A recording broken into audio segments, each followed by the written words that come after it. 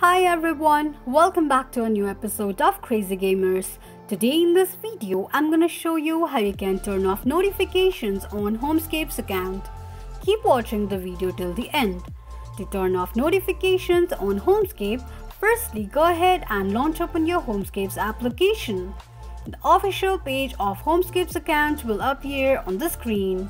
Tap on play button. Click on little gear icon at the top right corner of the page. From the pop-up, click on Notifications On option. On the next page, slide the slider of Allow Notifications to left side to turn the notifications off. This is how you can turn off notifications on Homescapes account quickly and easily just in few steps.